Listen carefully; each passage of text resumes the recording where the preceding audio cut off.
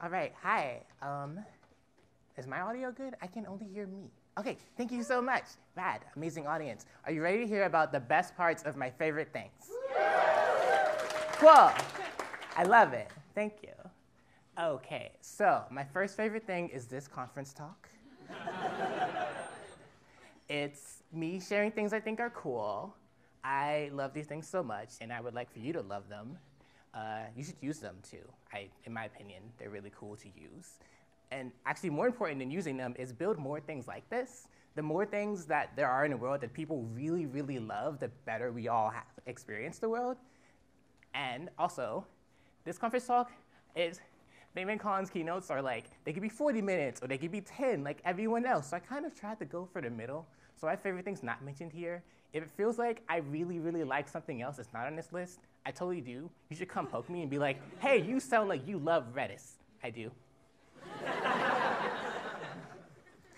And also, the last thing is, if you really like it, that makes it good. Go you, have fun, make stuff.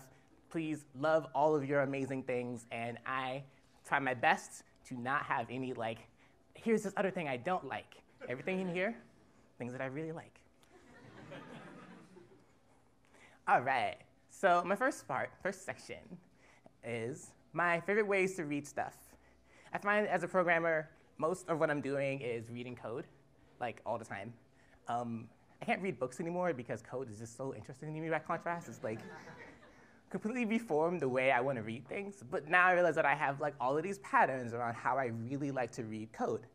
And one of them is I really like reading code under version control. I figure most people are using version control, but I really like to talk about like why I really love using this thing.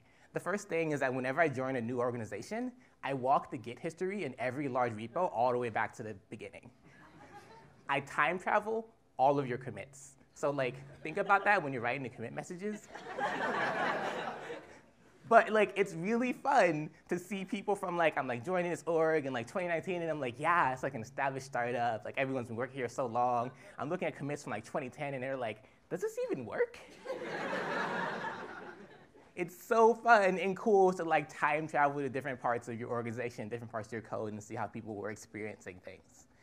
And Git and version control and SVN and Mercurial, I don't know the other ones, they all allow that, and that's really cool. Second thing is that resolving complex merge conflicts is like ultimate teamwork. I'm like working with my coworker, and they're like, I'm gonna work on like these 3 lines, and you're gonna work on like those 4 lines here, and we're gonna squeeze in, we're gonna like put 2 Jenga towers together. And then they're gonna come together to make like $1 million product. No, really, I promise. And that works on a regular basis. Like I'll constantly tell my coworkers, like I'm gonna edit the lines of a respective database, and you get the application level, and then it just works, right? And you can have like hundreds of people doing this at once, and that's so cool. Like you can't do that with like a Word document. Well, okay, thanks Google for allowing us to do that with a Word document, but before Google Docs, you couldn't do it with a Word document. My last thing that I really, really love about version control is that multi-threading makes me feel like superpowers, specifically the superpower of having 3 of me. I can handle like 3 branches at once. I don't know about the rest of you. I'm like constantly, if I make a pull request, I'm like, it's too large. Okay, I'll split it in 3. And here's like 3 pull requests, 3 successive pull requests that all combo into each other. And I'll go to my boss, and it's like, there's 3 of me. And I'm like, me 1 is like, so here's the application layer. Cool, cool, cool, sell that. Me 2 is like, here's a database, right? And me 3 is like, here's a front end, right? And that's, I can like, there's like a code encoding of having 3 separate streams of thought for the one thing that you're making. And that's so cool that we have software that allows that mental model. A second favorite way to read things is things with semantic versioning, or any versioning with a well-known scheme. Semantic versioning is the one that I know. I really like semantic versioning for the very specific thing of I like looking at how versions change over time to describe how the thing you're making is stable with respect to its consumers, stable internally, how you're thinking about it. Some of my favorite patterns are when I see 2 major updates in a row with no patches in between. You broke it, and then you realize that you really broke it. When I see one major update, 300 patches, and then 5 beta versions, you broke it, and then you wanted to make sure that you did not break the next one. It's gonna break for someone, but like you took the time to really like tease out like this is gonna break for only like 1% of people, and they'll tell us it's okay. My favorite thing is that if I see patterns of one major version, 5 patches, another major version, that next major version is broken for 50% of people, get the major plus the patch version. That's very specific. Like, so get the 3.01. 3.0, broken, always. I don't care what you're making. You semantic version it, you doing it right, I can tell. And I can tell this over like large products and like large code bases. There's a few big exceptions, like React does. I think their major versions increment like every year-ish, which might also be semantic versioning, I don't know. But when we get these patterns for describing how things will change over time, we can make better judgments about how our industry is changing. The last bullet is already what I talked about. Okay, the next thing I really like to read with is public versus private APIs. When I wrote this, the idea I have in my head is, so it says public versus private APIs, but like the thought I have when I'm reading this is like good, shiny code versus like the inner workings, the like plumbing of your code, the like crusty undercurrent. And I like that we have these dichotomies, right? I like that we have whole repos which you can go in and you can go in and you see like, here's the like cool top part of it, and like here's the part where you should look at. It's like really nice. I made it just for you. It's version and everything. And here's the internals where like there's like a recursive loop in here. You don't care about that. Don't care about that. It does what you want. I promise. There's like some big math in here. No, you just install stuff. It's okay. I swear. Right? And prior to software engineering, I really didn't have this pattern for like here's our coherent external face. It's really solid. And here's our internal face where like it's like the inside of a star. Everything's just like churning around and it's like messy, but it gets the job done. Really gets the job done. And I find that it creates really nice patterns when I want to look at my specific like public entry point. And then if ever I have like some public functionality that I know doesn't work for me, I think, okay, I'm gonna walk it up to its internal private functioning, just like a few steps so I know how it's working enough to change it. And that's a pattern I can use in most repos. Like I'll be like, pip install isn't working, okay, what's pip install actually doing? Private APIs, blah, blah, blah, keep going. And that's a really nice pattern that I can like abstract across lots of code that I'm reading. Oh yeah. Another favorite way I have to read code is infrastructure as code. This one's a recent one for me. Because really, and this is different because it's not like a lot of infrastructure as code stuff is the difference between infrastructure as code and like the other thing is my coworker comes to me and they're like, okay, I set up the database. And I'm like, all right, cool, nice database. 3 months later, maybe that coworker leaves or on vacation and I need to set up another one of those databases. And I'm like, right, I go to the UI and I'm like, hey, Heroku, give me a database. And Heroku's like, I don't just give you a database. Like, what are you talking about? In this moment, I realized my coworker telling me I clicked some buttons to create a database is probably a bit more nuanced. I don't know about the rest of you, but that's the problem infrastructure as code really, really solves for me. I like to call it the one thing that really helps you tell your coworkers how you're doing stuff, or just other people in your industry how you're doing stuff in a way that's repeatable and auditable, as opposed to just I guess I could take a video of my coworker clicking buttons in a Heroku UI. But I prefer infrastructure as code just personally. And it's really good for communicating like state changes too. Like I've never been able to like actually diff any infrastructure that it wasn't made without infrastructure as code. Like infrastructure stood up like with visual UIs. I could say that you click the different button, but what that means actually is really hard to quantify. And so that's one of my favorite things about infrastructure as code. There's one of these things where like there's times when you want to use it and there's times when you won't want to use it. But when you really, really need it, when you have like 10 other people relying on infrastructure that you need, it is a really cool boost in helping other people understand what it is you're doing. Oh, yeah. At first this was search, and then I realized that really for me it's grep. Like, grep specifically in its many incarnations. When I'm like looking at other people, like, and I'm like, yeah, you search for the code to do X. And when I realize the moment that they don't use grep regularly, I'm like, oh my gosh, look, let me tell you. You can search this code base for stuff. Like, you can just put words in and then you find them in your code base. You would think that being able to find information isn't a hard problem, but I think the companies that are really profitable in the world would tell you otherwise. Right? And so I spend a lot of time being like, you know what, I can find so much stuff. I'm infrastructure team at my current job, and so I spend a lot of time like going through hundreds of repos and being like, okay, I need to update all of these things like dozens and dozens of times. And this is a godsend. Like, I don't know how I could do anything without the ability to search through code. And a lot of my work nowadays is like going through and finding one particular piece of information and finding out where it's repeated.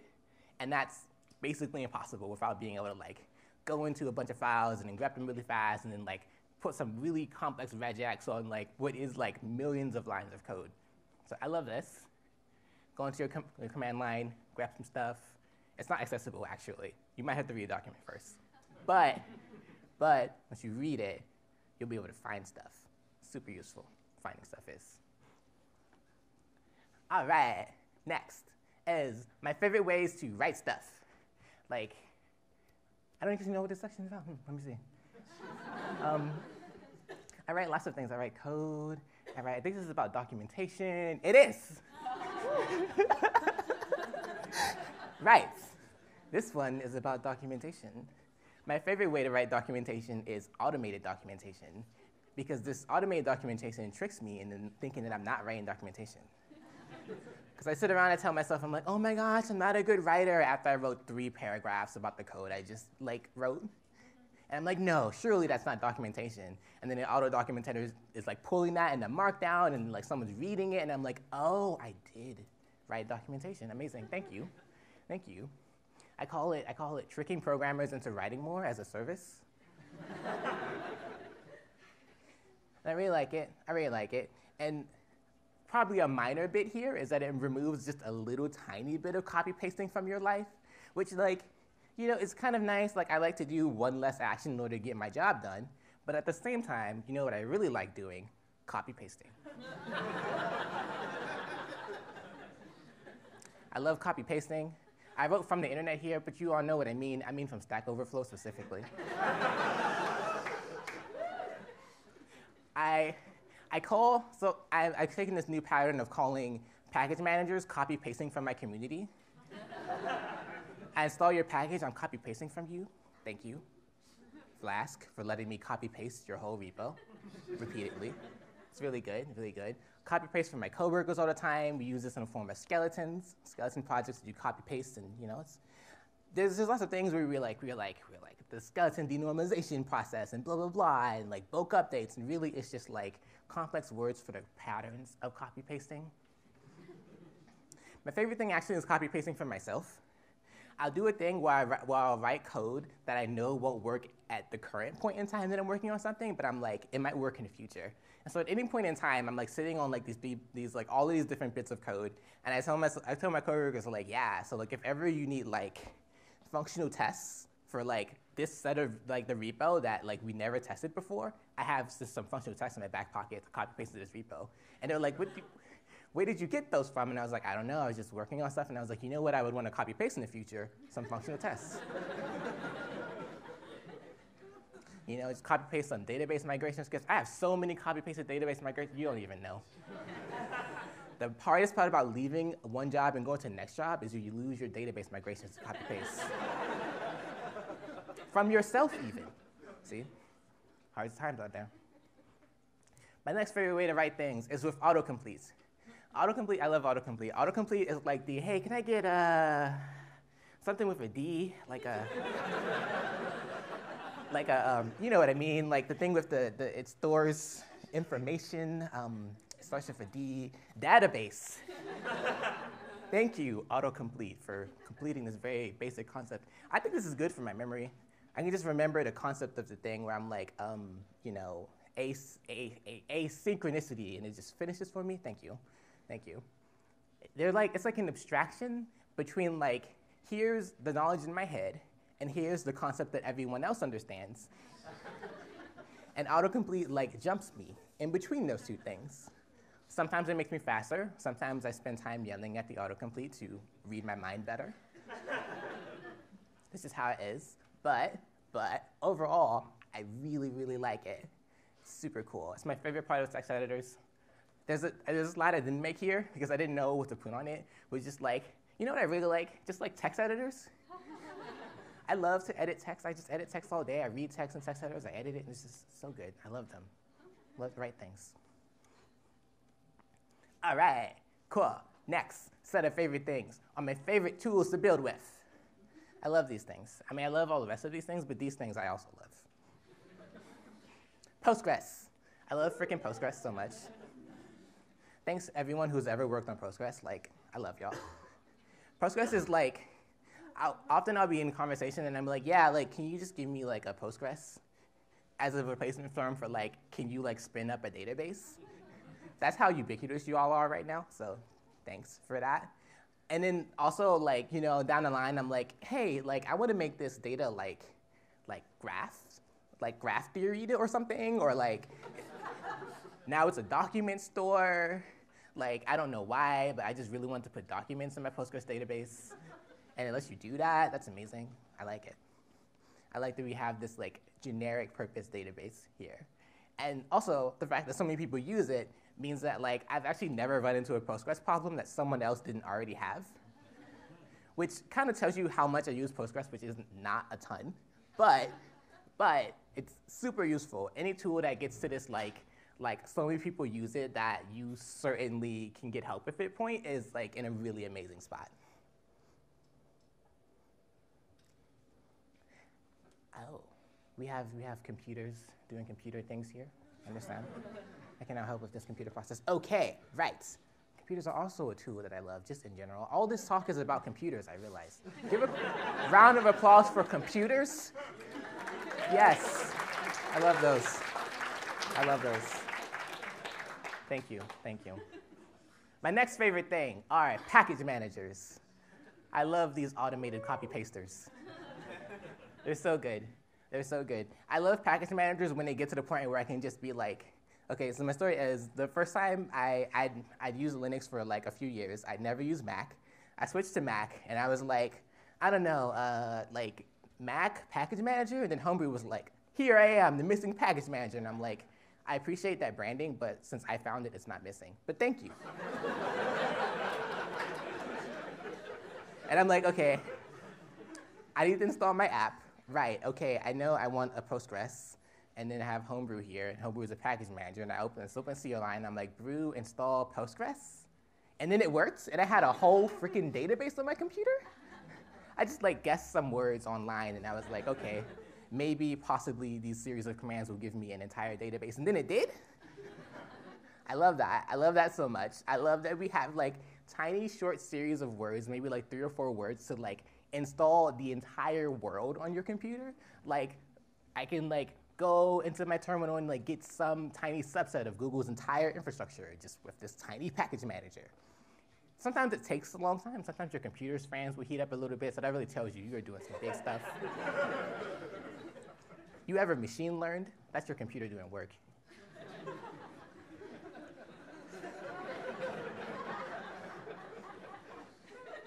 My other favorite thing, and this is more on the UX side rather than the scale side, are a concept I've seen called NPX business cards. You should look that up later, because I'm speaking to you right now. But audience at home, look this up. I love NPX business cards. It's this thing where, like, okay, so there's package managers, all of them. They download some code and they execute it, right? Well, there's a few package managers now. NPM does it, Yarn does it. I think Bundler was working on a variant of this, where they want to download some code and execute a specific script. That's NPX. And then enough people saw that they were like, you know what, I can have a CLI business card, which is really cool. I love the idea that, like, we just like, here's a little bit of my code. And it's just like information about me. That's websites also, for the record. But if you think about websites, but for terminals, that's what you have here. And that's why I love package managers, because they enable stuff like that. I love web microframeworks. My story about web microframeworks is cool guy Bob from the bike store. So I go to Bob from the bike store, and I'm like, hey, I just want a tire. And he's like, what kind of tire? And I'm like, just give me a tire. And he's like, so like a tire for a bike? And I'm like, I guess. Like, it could be a bike-sized tire. It could be like a tractor. So I want a tire. And he's like, okay, just here's a general purpose tire for anything you might want to do with it. Hang it from a tree. I don't know, you're going to make this a chair. I don't know what you're going to do with it. Here's a tire, right? Like, I like that. I like Bob from the bike store with the tiny micro framework who just like, I have a whole big thing here about the concept of micro frameworks. I don't actually mention any. So I mean, I guess I should do due diligence to be like, okay, like Flask and Sinatra, like they just handle their like, I go up to the package manager and I'm like, hey, can you get me like just a web server? And they're like, what kind of web server? And I'm like, just like the teeniest, like I just need a web server so I can go back to doing my life. And that's web micro frameworks for you. I like it. I like it for when I have big ideas that I think don't fit into ideas that anyone else has ever had. They probably do, mind you. But when I think I'm being super, super unique, micro frameworks are there to give me just a tire. By contrast, we have macro frameworks. Macro frameworks don't ever describe themselves like this. They just call themselves frameworks. Okay, friends.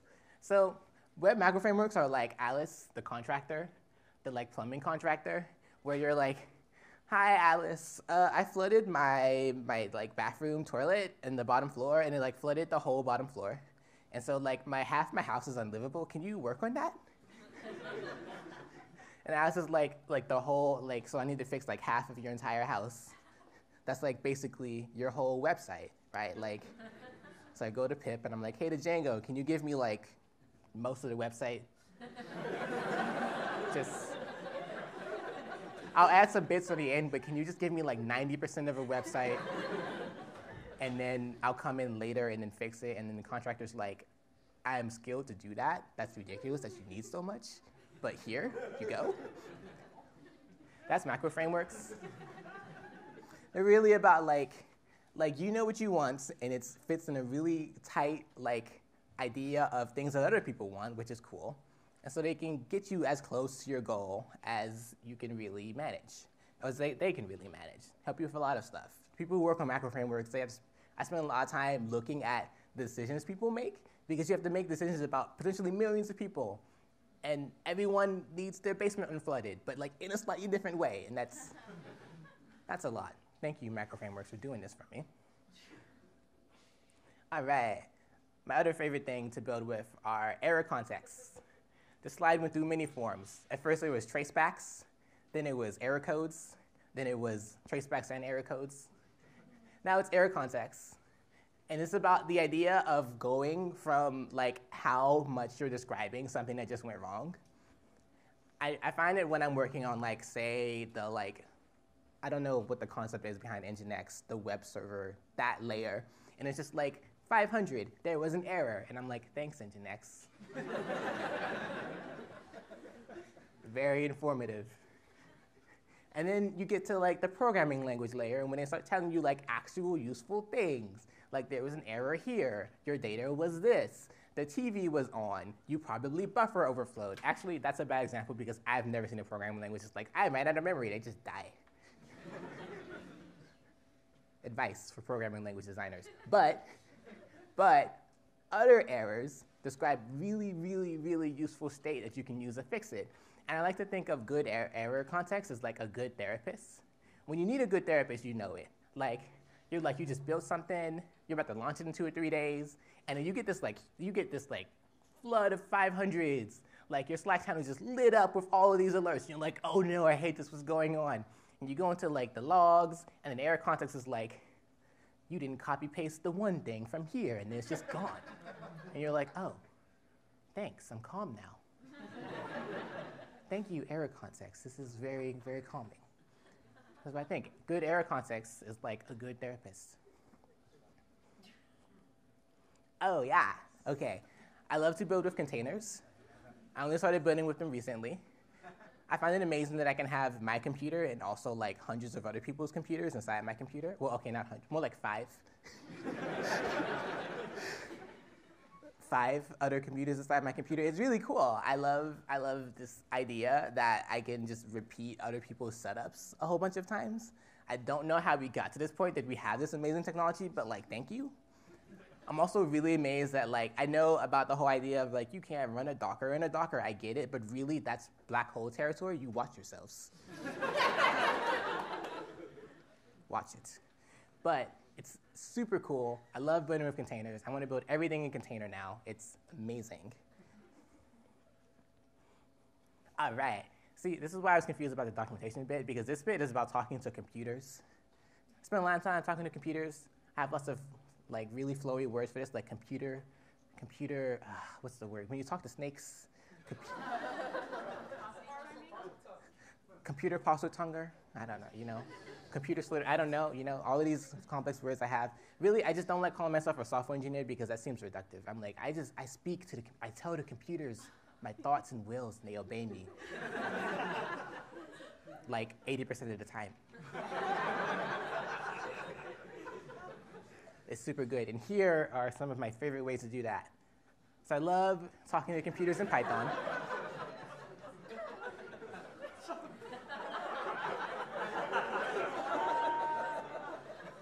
For the record, I have to say that Python is my literal mom. When I was a tiny baby of like 1 trans years old, Python was like, I will save you by giving you ways to talk to people. Super good, I love you, Python, thanks you, mom. I also love Python because it's very flexible, which is what the next point is about. All my best terrible programming crimes come from Python. My best programming where people are like looking at it and they're like, why would you do that? Why does a programming language do that? Like, why did you have 3 layers of abstract base classes? Like, why would you need that? You were just composing a string.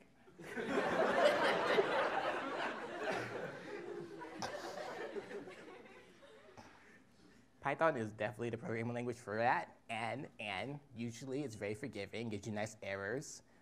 Like, the infinite loops I got myself into with Python, usually it tells you, just like, you did this thing 1,000,000 times, and I'm like, oh, sorry.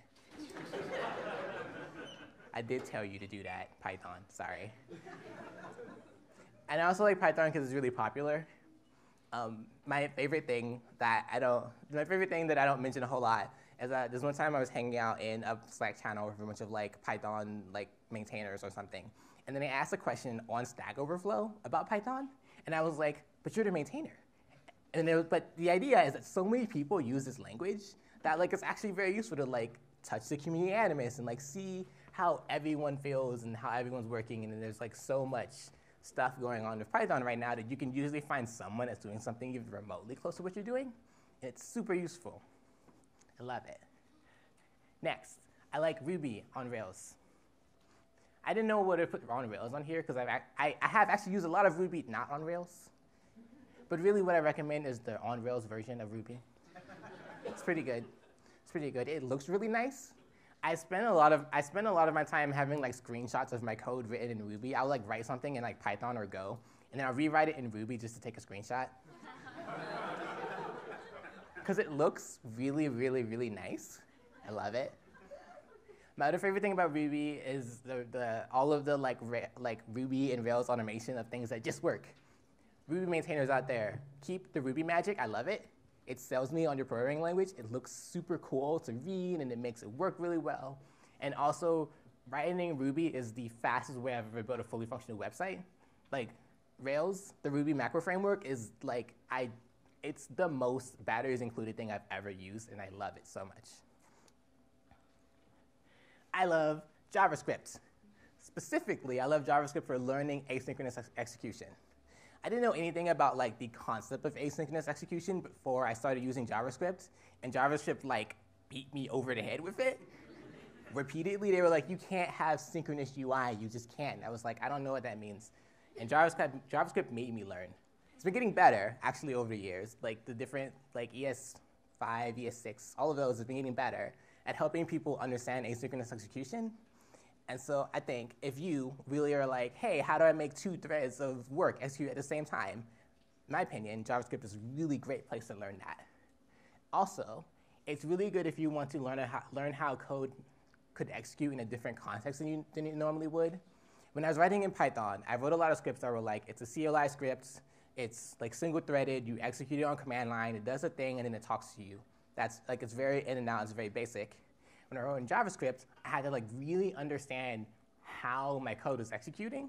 Like the concept of like running my JS code on like the node V8 container in CLI, like I had to wrap my head around that. And the fact that that was actually identical to executing my code, or kind of identical to executing my code in a browser. Like it makes JavaScript in its current incarnation makes you think about code and code execution differently, which is super valuable. On top of that, there's TypeScript, which my opinion of TypeScript is the you don't know JavaScript very well language. I went into TypeScript and I was like, yeah, I'm gonna like use like a transpiler for JavaScript because I know JavaScript now. And TypeScript was like, no, you do not. You do not know what any of these types are. You don't know how things are transferred between them. You don't know how the functions are called. You don't know anything. TypeScript taught me all of those things. I loved it. This is abstractable probably to any sort of like, any language that's like not typed by default, and then you add like a typed transpiler on top of it. It will probably teach you all of these things about the language that you didn't think about when you were working in the untyped version. And I think that's super valuable. Also, like TypeScript specifically happens to be my favorite way to learn about type systems. It also happens to be the first way I learned about type systems, so like I'm biased because it was my first. But you should definitely tell me about other cool ways to learn about typing. Type systems, not like typing words like we do every day. I love Rust. Rust. My gosh, Rust. Thank you, friends, for building the amazing borrow checker and all the memory management stuff. I go to war against it quite frequently. I gain like 8 levels just fighting the borrow checker. I apologize for any like Rust developers here, but I would recommend learning Rust when you don't have a deadline. You don't have anything you need to get done. You just want to learn a whole lot, particularly about memory management. That's when Rust is really good for you. You go in with the borrow checker, you go like 10 rounds, and you come back being like, I understand memory exceptions. Rust is really good for that. And when I came into it, I'd already knew a bunch of programming, and so I was like, oh no, am I going to enter a community where everyone feels like they know everything? But the Rust community had a really good community for like where everyone was like, we all don't know how the borrow checker works.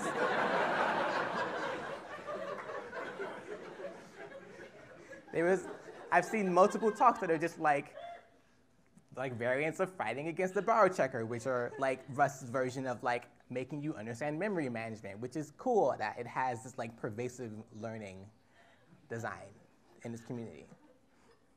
I like Golang. I like Golang because it will make you never show your clients an exception again. Mind you, this is fake.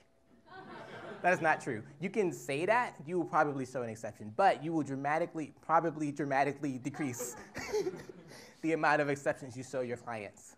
Also, Golang very specifically has the best experience with building binaries that I've ever seen. In every other language, I was like, oh, I need to build a binary. This is annoying. I don't want to understand how binaries are built. I just want one. And Golang was just like, okay, you just do the regular build process, and here's a binary that everyone can run. And I was like, and that's it? That was it. It was really cool. I loved it. Thanks, Golang. You're my favorite thing for the amazing binaries. Oh, we're at the conclusion. In conclusion, some of my favorite things are all of you for listening to me.